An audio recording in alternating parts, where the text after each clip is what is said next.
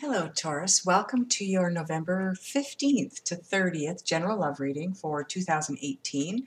I apologize that it's a little bit late coming out. I don't know if it's Mercury retrograde or what, but I have been having so much trouble with my camera, my mic. They just shut off on me. So I'm hoping that I can get through this reading for you and get it up.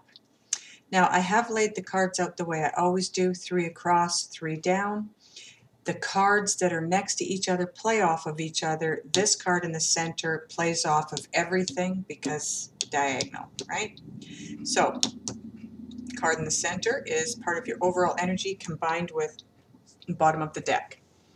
I want to remind you that the extendeds are 2/22 until the end of December. I want to thank you for liking, sharing, viewing, and subscribing. Let's get on with your reading.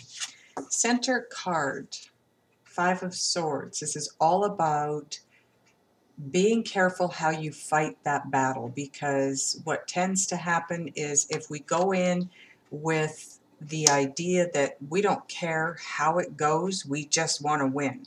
We don't care what the information is. We don't care how we handle this, how we deal with people. We just want to win. Be careful, because you might win the battle, but you're going to lose the war. You're going to alienate yourself from a lot of people that you don't want to alienate yourself from. Bottom of the deck card is the Page of Pentacles. Page of Pentacles is all about manifesting, wanting to manifest your desires into your reality. So if you want to do that, be careful how you do that. Be careful how you go after those desires. Now, the rest of your reading, you have a 6 of Cups, Death card, the World, 5 of Wands, 8 of Swords, 7 of Pentacles, the Fool, ooh, 3 of Cups. Okay, 6 of Cups. This is all about someone or something from the past, okay? Coming back into your life, coming back around. It's karmic. It could be somebody from a past life. It could be somebody from just your past in this life. It could be a situation from the past that possibly even a karmic lesson that hasn't been learned yet, so it's coming back around for the lesson, okay? The Death card. This is all about transitions, transformations. Could be about an ending. It could be saying that this karmic lesson, maybe you have learned it. It's done. It's over. You've learned the lesson. Now you're closing that cycle with the World card. You're closing or ending that cycle and able to start a new one. Brand new one. And these cycles with the World card generally represent something that's been around for years. 5, 7, 10, 15 years. We're not talking weeks or months, okay? These are big cycles that are coming to an end and new one beginning. But then we move into the 5 of Wands, which is conflict.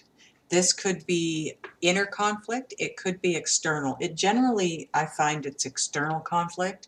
It can also represent jealousies,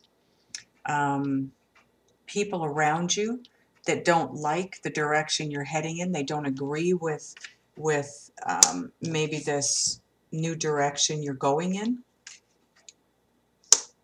It also represents it's petty arguments and backbiting and nitpicking. It's not anything major, okay? Neither is this, but this card, the 5 of Swords, is all about how you fight the battle. Fight fair, okay? Is what this card is saying. Fight fair, whatever it is you're fighting for. And it's going to be different for all of you, but this is your overall energy. You're part of it. And so that's a big message here for you. Be careful how you fight this battle. Be careful how you pull your desires and your dreams into reality. Okay, because this person here, 5 of Swords, represents doing whatever it takes to get what you want at all costs, including other people's feelings, okay? So not a good thing. And you have 2 5 cards side by side here. Big life changes. And then we have the 8 of Swords. So this is all about you trapping yourself because of what you're afraid of. There's something that you're resisting, something you're afraid of, and you're not moving forward. You're stuck. You're trapping yourself, like I said. That could have something to do with this battle. If it's fought, you know, if it's a below the belt kind of battle, it's going to leave you here. You're going to feel very trapped, very stuck, very alone. But it's also both of them, swords. So it's all about the intellect. It's about thoughts, beliefs. Okay, and this is you trapping yourself. It's just your thoughts. You know, the fear, the emotions that you have, or the thoughts that you have. It's just literally in your head. There's nothing trapping you except for you. And down here, the 7 of Pentacles. This is all about working at something for a long time. You know, you start at the beginning and you till the land and you plant the seeds and you water the seeds and you weed the garden and you fertilize and you watch it come up and you watch it grow and you do everything you can to make it the best crop you've had. And then it reaches a point where all you can do is just sit back and wait till it's ready to be utilized, eaten, you know, whatever this crop is. So this also tells me it's all about divine timing.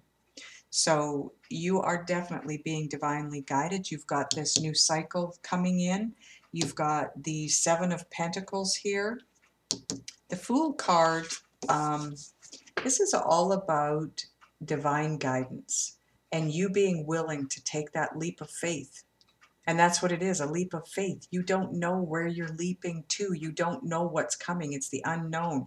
But you have faith enough to know that you're moving into a better place, moving in a better direction, starting a brand new journey, and you take that leap.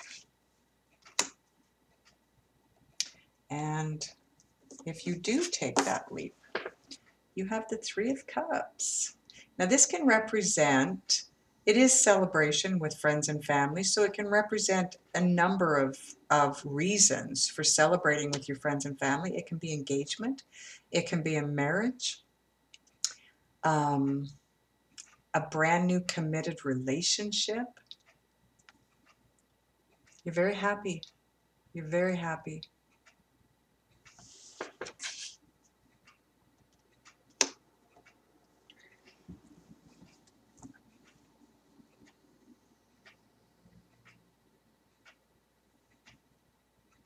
This transformation that's coming in with the Death card,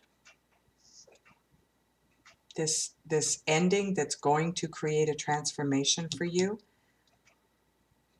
it's going to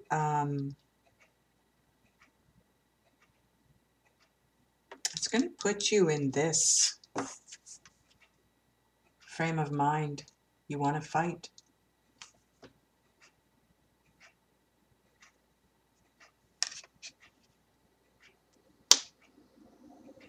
You know, sometimes we can go through what's called the dark night of the soul period, and while you're in it, you do feel trapped, you feel stuck, you feel fearful of the unknown, because this is what's coming in.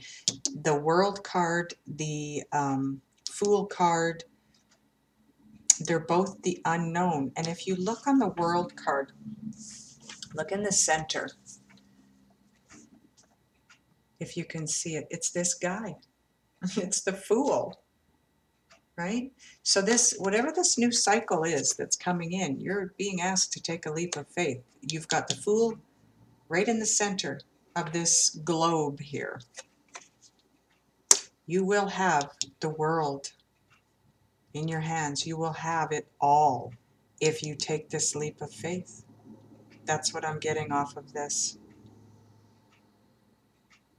try to avoid being trapped, feeling the fear, and avoid the fighting. If you can, avoid that.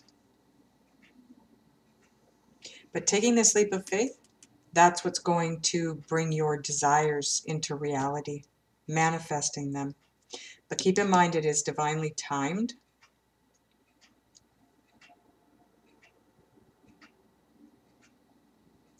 I'm hearing antsy.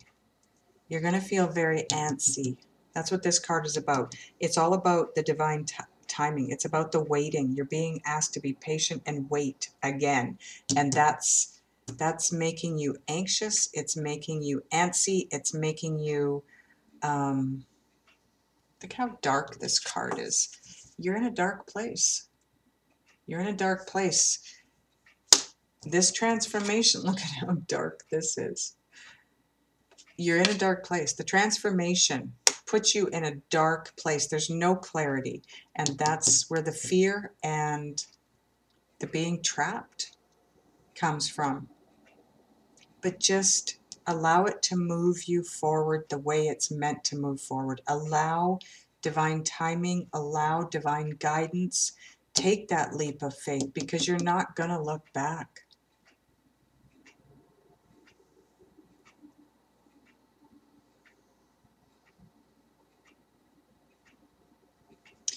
This, whatever this is from the past, this karmic lesson, this person,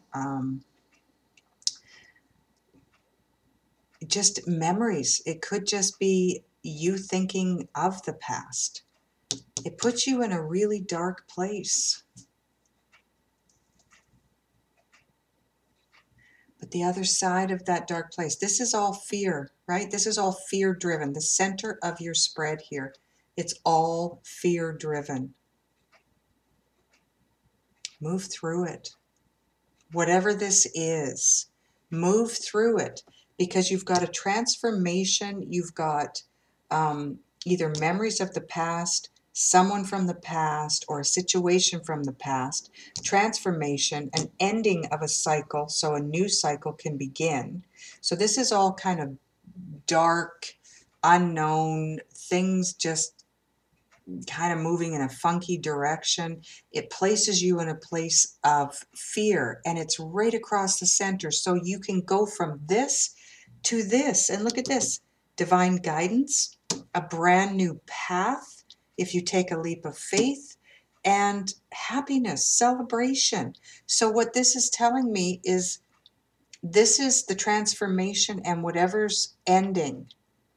And then you have fear because you don't know where you're headed. Move through the fear, and this is what you have.